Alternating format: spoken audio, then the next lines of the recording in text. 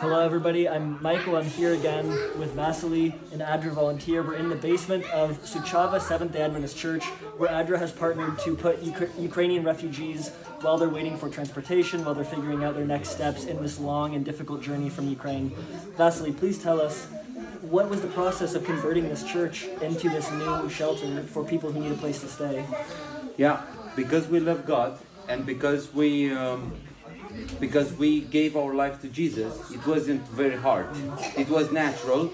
So when the representative of ADRA from Moldova just called us and said, we have to convert the church into a refugee camp, we immediately took the decision, voted it, and we converted it. And why we did it?